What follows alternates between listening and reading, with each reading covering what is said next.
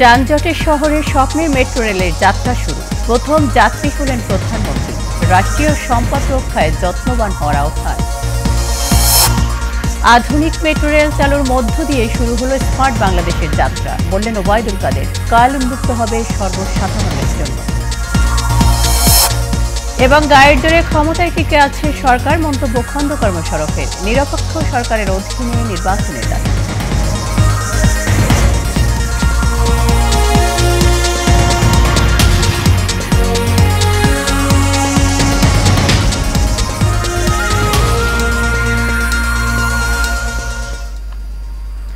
স্বাগত এশিয়া নিউজে, সঙ্গে আছি আমি শারমিন জাহানমেরি। শুনছিলেন বিআরবি কেবল ইন্ডাস্ট্রিজ লিমিটেড সংবাদ শিরোনাম। এবার চলে যাব পুরো সংবাদে। দীর্ঘ প্রতীক্ষার পর বহু আকাঙ্ক্ষিত স্বপ্নের মেট্রো রেলের যুগে প্রবেশ করল বাংলাদেশ। কোটি মানুষের স্বপ্নযাত্রার সেই উড়ন্ত ট্রেন উদ্বোধন করেন প্রধানমন্ত্রী শেখ হাসিনা।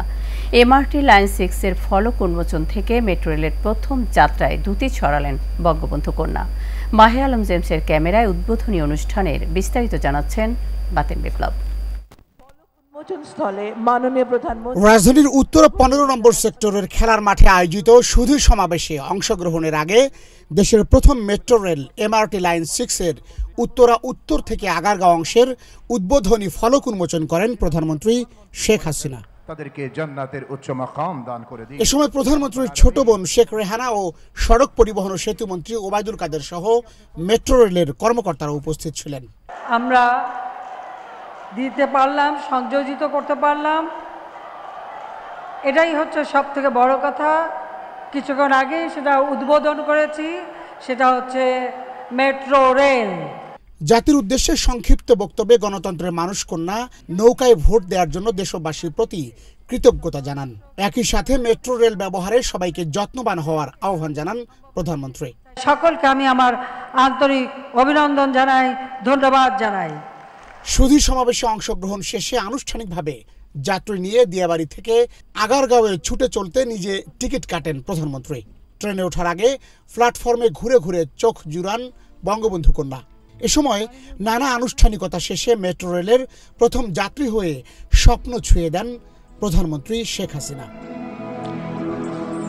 আমরা দেখতে পাচ্ছি এই যাত্রায় প্রধানমন্ত্রীর সহযাত্রী হন বীর মুক্তিযোদ্ধা, স্কুল কলেজ ও মাদ্রাসার শিক্ষার্থী, মসজিদের ইমাম, পোশাক কর্মী, রিকশা চালক, সবজি বিক্রেতা, ক্ষুদ্র নৃগোষ্ঠীর প্রতিনিধি, ব্যবসায়ী আর সরকারের গুরুত্বপূর্ণ প্রায় 2 শতাধিক ব্যক্তি। যাত্রীরা দাঁড়িয়ে ভ্রমণ করতে হবে।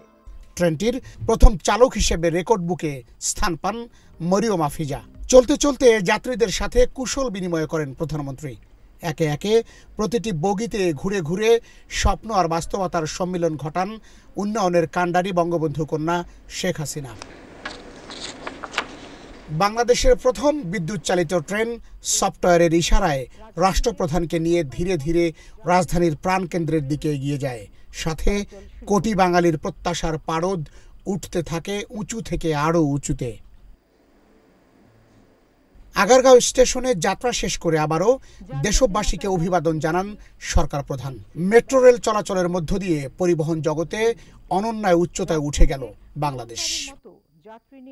উন্নয়নশীল বাংলাদেশের মানুষের জন্য এটি অত্যন্ত নতুন অভিজ্ঞতা। এই অভিজ্ঞতায় অভ্যস্ত করতে কিছু সময় লাগবে, তাই 3 মাস সময় হাতে নিয়েছে মেট্রো রেল কর্তৃপক্ষ। এরপর থেকেই সাধারণ মানুষ এই উড়ন্ত ট্রেন দিয়ে নির্দিষ্ট গন্তব্যে ছুটবে মনের আনন্দে। বাতেন বিপ্লব, Asian television, Agargaon metro rail station, Dhaka. Metro রেলকে বাংলাদেশের উন্নয়ন ও অগ্রযাত্রার মুকুটে আরেকটি পালক বলে অভিহিত করেছেন প্রধানমন্ত্রী শেখ হাসিনা। দেশের প্রথম মেট্রো রেলের ফলক উন্মোচনের পর বুধবার উত্তরায় এক সুধী সমাবেশে প্রধান অতিথির বক্তব্যে তিনি এসব কথা বলেন। এ সময় রাষ্ট্রীয় সম্পদ মেট্রো রেল রক্ষায় সবাইকে যত্নবান হওয়ার আহ্বান জানান সরকার প্রধান। লাবণ ভুইয়ার রিপোর্ট, ছবি তুলেছেন লতিফ চৌধুরী। বিজয়ের মাসে আরেক সাফল্যের পালক যুক্ত হলো দেশের যোগাযোগ ব্যবস্থায়। দীর্ঘ কর্মযজ্ঞ, অসংখ্য মানুষের ত্যাগ আর শ্রমঘামে স্বপ্নের মেট্রো রেল এখন বাস্তবতা। উত্তরে দিয়াবাড়িতে ছোট বোন শেখ রেহানাকে সাথে নিয়ে ফলক উন্মোচনের মাধ্যমে মেট্রো রেল চলাচলের আনুষ্ঠানিক উদ্বোধন করেন প্রধানমন্ত্রী শেখ হাসিনা। প্রথম পর্যায়ে উত্তরা দিয়াবাড়ি থেকে আগারগাঁও পর্যন্ত প্রায় 12 কিলোমিটার অংশে চলাচল করবে মেট্রো রেল। পরে মেট্রো রেল উদ্বোধন উপলক্ষে আয়োজিত সুধী সমাবেশে যোগ দেন প্রধানমন্ত্রী। আমন্ত্রিত অতিথিদের পাশাপাশি আওয়ামী লীগ নেতাকর্মীদের উপস্থিতি শুধু সমাবেশ রূপ নেয় জনসভায়। প্রধানমন্ত্রী মঞ্চে উঠলে আনন্দমুখর হয়ে ওঠে গোটা সমাবেশ। শেখ হাসিনা বলেন, পদ্মা সেতুর মাধ্যমে বিশ্বে বাংলাদেশের সম্মান বেড়েছে। মেট্রো রেল যোগাযোগের ক্ষেত্রে নতুন অধ্যায় যুক্ত করবে বলেও মনে করেন তিনি। নৌকা মার্কায় ভোট দিয়ে বাংলাদেশ আওয়ামী লীগকে আপনাদের সেবা করার সুযোগ দিয়েছিলেন। সেজন্য সকল জনগণের প্রতি, ভোটারদের প্রতি আমি কৃতজ্ঞতা জানাচ্ছি। স্বাধীন বাংলাদেশ, সার্বভৌম বাংলাদেশ, এ বাংলাদেশ উপহার দিয়েছিলেন সর্বকালের সর্বশ্রেষ্ঠ বাঙালি জাতির পিতা বঙ্গবন্ধু শেখ মুজিবুর রহমান। নানা বাধা সত্ত্বেও মেট্রো রেলের সাথে থাকায় জাপান সরকারের প্রতি কৃতজ্ঞতা জানান শেখ হাসিনা। মেট্রো রেল পরিচালনা এবং রক্ষণাবেক্ষণে যাত্রী এবং সংশ্লিষ্টদের আরও সাবধানী হওয়ার আহ্বান জানান সরকার প্রধান। আমরা আজকে উন্নয়নশীল দেশে মর্যাদা পেয়েছি। এই মর্যাদা ধরে রেখে সামনের দিকে এগিয়ে যেতে হবে।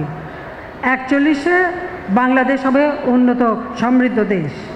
আমরা সুদূর প্রসারী পরিকল্পনা নিয়েছি 21 থেকে 41। এই 21 থেকে 41 প্রেক্ষিত পরিকল্পনা প্রণয়ন করেছি। এখানেই থেমে থাকিনি।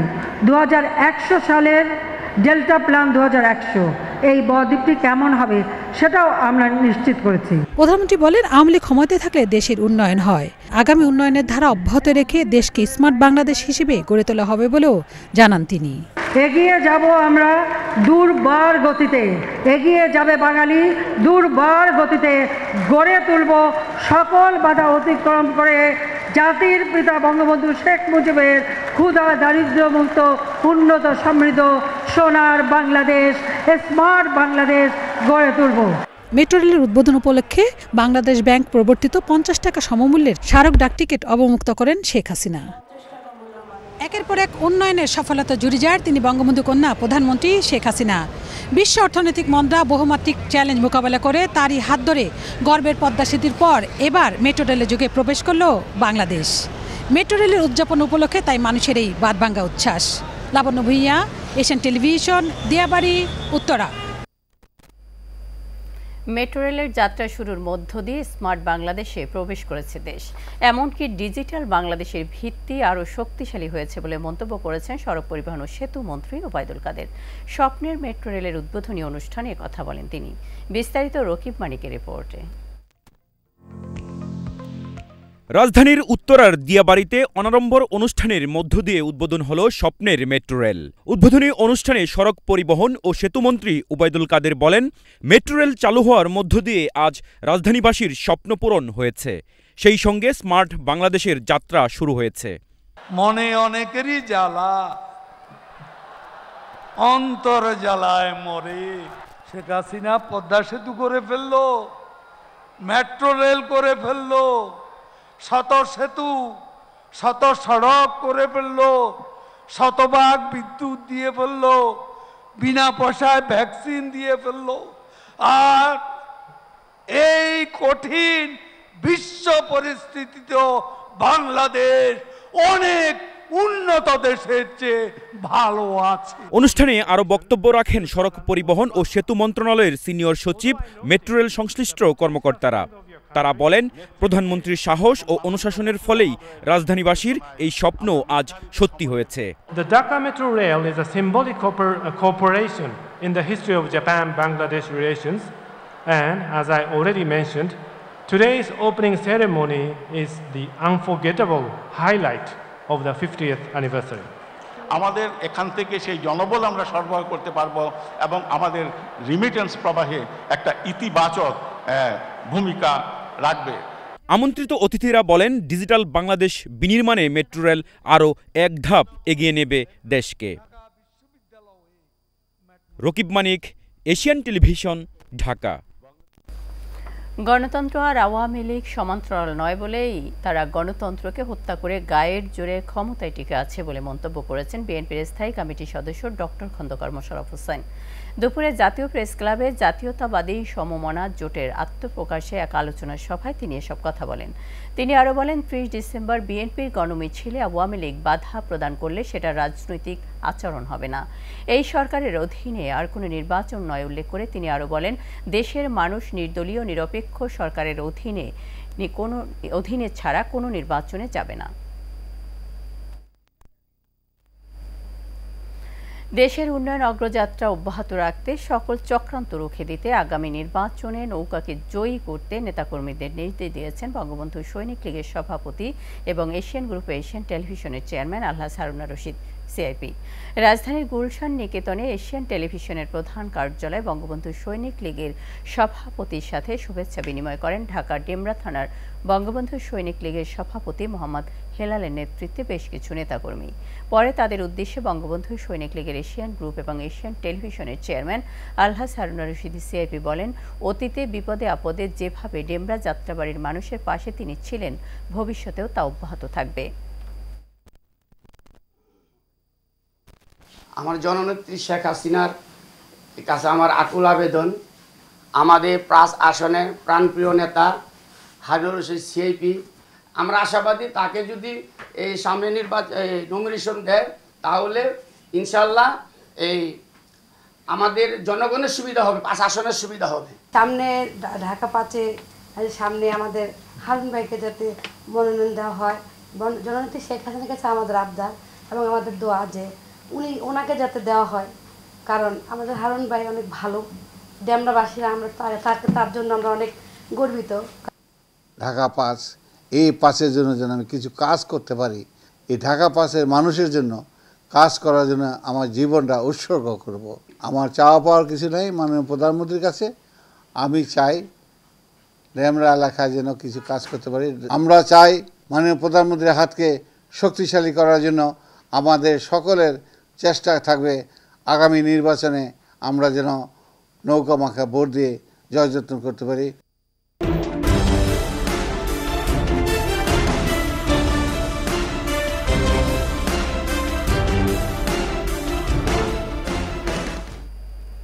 উত্তরাঞ্চলে জেঁকে বসেছে শীত, হিমেল হাওয়া ও কনকনে ঠান্ডায় স্থবির হয়ে পড়েছে জনপদ।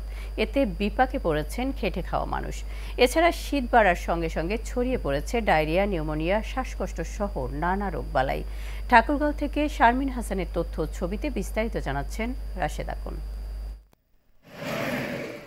ঘন কুয়াশার হিমেল হাওয়ায় বিপর্যস্ত হয়ে পড়েছে উত্তরের জনপদ। মধ্যরাত থেকে ভোর পর্যন্ত ঘন কুয়াশার চাদরে ঢাকা থাকছে চারদিক। দিনের আলো ফোটার পরও যানবাহন চলছে হেডলাইট জ্বালিয়ে।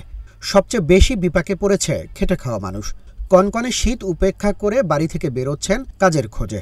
আমরা তো কাজের মানুষ বাবাজি, কৃষক মানুষ, মাঠে যাওয়া খুব মুশকিল হয়ে যাচ্ছে। খুব শীত এদিকে, মানে বাইরে হতে পারতেছি না, মানে মাঠে ঘাটে যাইতে পারতেছি না, এমন অবস্থা। ঠাকুরগাঁয়ে অত্যন্ত শীত, এটা আমরা প্রতি বছরই দেখি, তবে আজ একদম চারিদিকে কুয়াশাচ্ছন্ন। শীতে সবচেয়ে বেশি কষ্ট পাচ্ছে শিশু ও বয়স্করা। ঠান্ডাজনিত রোগের প্রকোপ বাড়ায় চাপ বাড়ছে হাসপাতালে। ঠাকুরগাঁও স্বাস্থ্যসেবায় যারা নিয়োজিত রয়েছি, আমরা ঠাকুরগাঁও সদর হাসপাতাল, উপজেলা স্বাস্থ্য কমপ্লেক্স এবং তৃণমূল পর্যায়ে রোগীদের সচেতন করছি, বাবা মাদের সচেতন করছি, এই কচি শিশু সন্তানরা তারা যেন ঠান্ডা না লাগায়। ঠাকুরগাঁয়ে আজ সর্বনিম্ন তাপমাত্রা রেকর্ড করা হয়েছে 12 degree Celsius. Rashed আকুন, Asian television. সুনামগঞ্জের দিরাই-শাল্লা সড়ক 2011 সালে নির্মাণ কাজের উদ্বোধন করেন তৎকালীন এমপি সুরঞ্জিত সেনগুপ্ত। শুরু থেকে কাজে দীর্ঘতি থাকায় প্রকল্পের কাজ শেষ হয়নি এখনও। 2017 সালের জুনে অসমাপ্ত অবস্থায় সমাপ্ত ঘোষণা করা হয় দিরাই-শাল্লা সড়ক নির্মাণ প্রকল্প। ফলে 120 কোটি টাকা ব্যয় করেও সড়কের নির্মাণ কাজ শেষ না করায় ক্ষুব্ধ স্থানীয়রা। বিপ্লব রায়ের পাঠানো তথ্য ছবিতে রাশেদ আকুনের আরও একটি রিপোর্ট। হাওড়া অঞ্চলের মানুষের চলাচল সহজ করতে 2010 সালে সুনামগঞ্জের দিরাই-শাল্লা আঞ্চলিক সড়কে 20.5 কিলোমিটার সড়ক নির্মাণ কাজ শুরু করে সড়ক ও জনপথ বিভাগ। মাটি ভরাট সড়ক নির্মাণ, বিভিন্ন পয়েন্টে সেতু সহ পুরো সড়কটি পাকা করার কথা থাকলেও কাজ অসমাপ্ত রেখেই 2017 সালের জুনে প্রকল্পটি সমাপ্ত ঘোষণা করে সড়ক বিভাগ। সড়কে 11টি সেতু কালভার্ট নির্মাণ করা হলেও করা হয়নি সংযোগ সড়ক, ফলে সড়ক কিছুটা কাজে আসলেও সেতু পড়ে আছে ব্যবহার অনুপযোগী হয়ে। নিয়মিত দুর্ঘটনা হয়, একের পর এক, অনেক মানুষের প্রাণ গিয়েছে, আর যেন কোনো মানুষের প্রাণ না যায়। যাত্রীকে খুব কষ্ট করতেছি এই এলাকা থেকে, বা আমরা এই খুব একটা রাস্তাঘাটের অবস্থা খুবই একটা খারাপ। স্থানীয়দের অভিযোগ, বন্যা থেকে সড়কটি রক্ষায় ব্লক ফেলা হয় দায়সারাভাবে। কোথাও পিচ ঢালাইয়ের কাজ করা হলেও কোথাও আবার মাটি ভরাট না করেই শেষ করা হয় নির্মাণ কাজ। প্রতি বছরই যে একটা বন্যা হয়, বন্যা হওয়ার ফলে যে রাস্তা ভাঙিয়া জায়গা, রাস্তার কোনো খোঁজ খবর নাই। আর শুনি যে টাকা মাইরা খাইলা, এবারও শুনছি যে একটা টেন্ডার হয়েছে নাকি তা। এই সরকারের প্রতি, আমাদের এমপি মহোদয়ের প্রতি আমরা বিশেষভাবে আকুতি জানাচ্ছি যে আমাদের এই দিরাই থেকে শাল্লা রাস্তার জন্য অচিরেই কাজ করে। এমন বাস্তবতায় নতুন প্রকল্পের মাধ্যমে সড়ক নির্মাণের কাজ শেষ করার কথা বলছে সড়ক ও জনপথ বিভাগ। দরপত্র আহ্বান করে দরপত্র রিসিভ করা হয়েছে, সেগুলো মূল্যায়ন কার্যক্রম চলমান আছে। দরপত্র মূল্যায়ন শেষে এটা যথাযথ কর্তৃপক্ষ কর্তৃক অনুমোদিত হলে প্যাকেজগুলো কার্যাদেশ প্রদান করা যাবে এবং বাস্তব কাজ শুরু হবে। দিরাই শাল্লা আঞ্চলিক সড়ক নির্মাণে 120 কোটি টাকা বরাদ্দ দেয়া হলেও সড়ক বিভাগের দাবি ব্যয় করা হয়েছে 99 কোটি টাকা। Rashed আকুন, Asian television. এবার বাণিজ্য সংবাদ। দেশের প্রথম প্রিমিয়াম মেগা গেটেড কমিউনিটি রূপায়ণ সিটি উত্তরায় আনুষ্ঠানিকভাবে রূপায়ণ সিটি ও আইডিএলসি ফাইন্যান্সের মধ্যে একটি যৌথ চুক্তি স্বাক্ষর অনুষ্ঠিত হয়েছে। মঙ্গলবার দুপুরে রূপায়ণ সিটি উত্তরায় এ উপলক্ষে এক অনুষ্ঠানের আয়োজন করা হয়। রূপায়ণ সিটি উত্তরার প্রধান নির্বাহী কর্মকর্তা এ মাহবুবুর রহমান ও আইডিএলসি ফাইন্যান্স লিমিটেডের প্রধান নির্বাহী কর্মকর্তা ও ব্যবস্থাপনা পরিচালক এম জামাল উদ্দিন স্ব প্রতিষ্ঠানের পক্ষে চুক্তি স্বাক্ষর করেন। এই চুক্তি স্বাক্ষরের মাধ্যমে রূপায়ণ সিটির গ্রাহকগণ প্রিমিয়াম কন্ডো এবং স্কাই ভিলা ক্রয়ে সহজ শর্তে এবং দ্রুত সময়ের মধ্যে আকর্ষণীয় ইন্টারেস্ট রেট ও প্রসেসিং ফি এর মাধ্যমে গৃহ ঋণ সুবিধা পাবেন।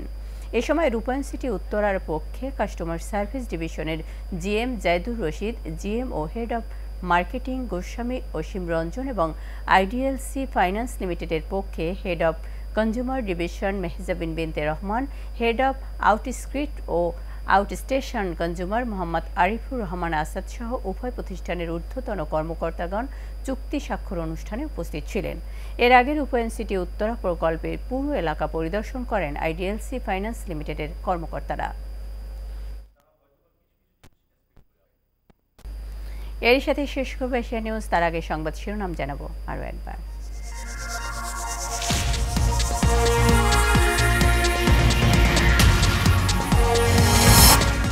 যানজটের শহরে স্বপ্নের মেট্রো রেলের যাত্রা শুরু। প্রথম যাত্রী ছিলেন প্রধানমন্ত্রী।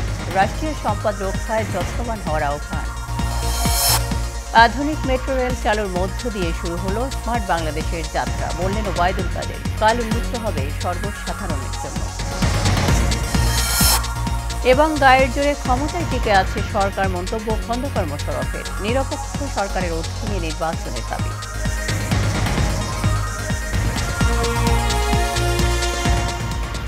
এই ছিল আমাদের এখনকার মতো সংবাদ আয়োজনে। আমাদের পরবর্তী সংবাদ রাত 9:30টায় দেখার আমন্ত্রণ রইল। তখন আমাদের সাথে থাকার জন্য ধন্যবাদ।